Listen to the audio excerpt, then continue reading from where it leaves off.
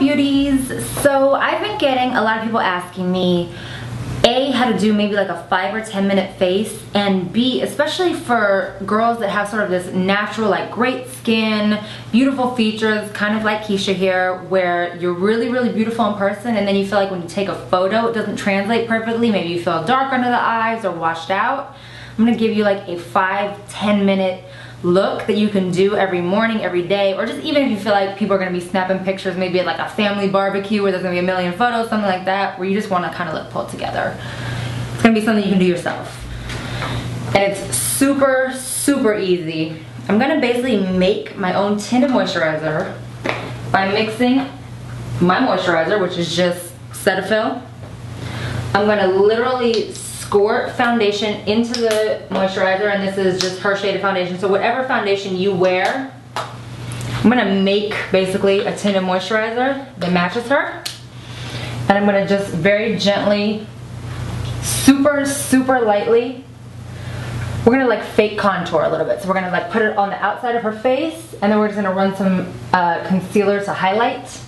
Very easy, but you see what a thin coat of this, you know, tinted moisturizer we're doing all over her with hands.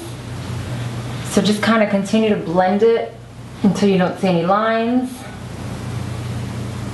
Pretty easy, right?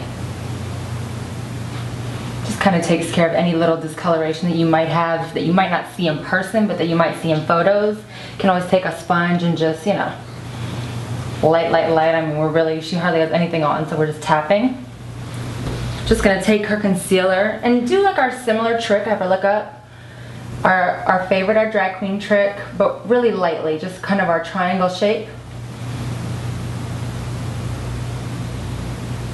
Very lightly, right? You can either use your fingers to blend this, you can use a sponge. I'm gonna use a sponge because I don't want to stab her in the eye, but like when I do this with myself, I literally just use my ring fingers and press it in.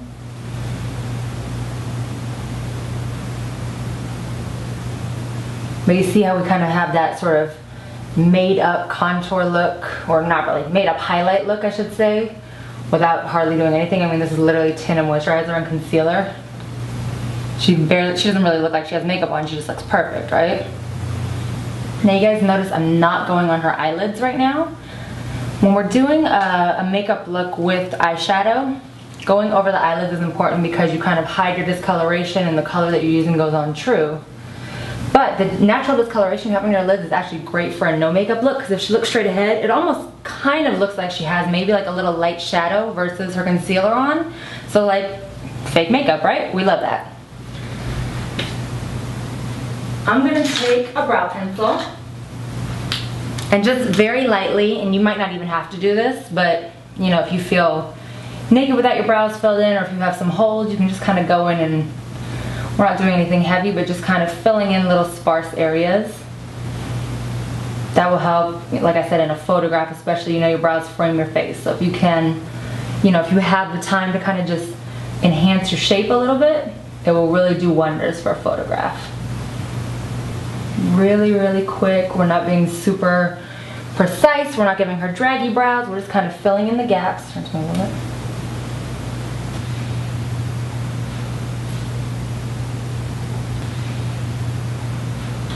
So that was our sort of fake highlight look. We'll do like a fake contour look by using bronzer, whatever color bronzer you would usually use.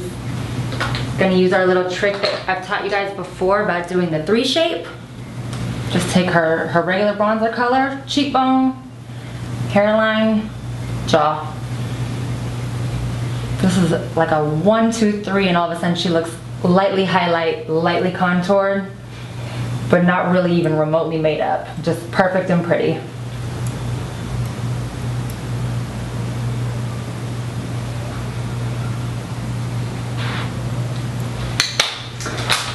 Most women I know feel pretty naked without mascara, so this would be a great time to put on mascara. She's already got a little on, so you know, that's that look. If you had a couple minutes, if you wanted to look a little more made up, you could just line inside your eye. Just take a pencil and have you look up. And just very quickly on your waterline, just gives her eyes a pop. If you feel like your eyes kind of get lost in photos, especially if you have fair hair. I know a lot of women feel that their eyes can kind of get lost in photos. I do as well, so I love eyeliner. It's pretty much my staple. And then you can pretty much just take any lip color you want. I mean, you can do a red, you can do a dark. If you want to just choose a neutral, I'm going to choose a neutral because we're going, like I said, for a really natural look. So I'm going to take like a sort of a pinky rose, tap it all over, have her tap shut. And just going to take like a little bit of a warm blush. I always like to do the blush after the lip on a natural look, because sometimes if you're going to do something like a red lip or a dark lip, you might find you don't even need a blush. I'm going to have her smile. I'm going to just tap literally a little bit of pink.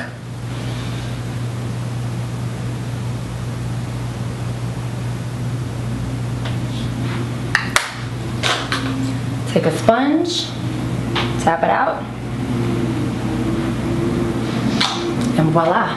That is our no makeup, at least you look alive in a photo, natural girl look, and that's pretty much what I wear every day too. Achievable, right? And pretty.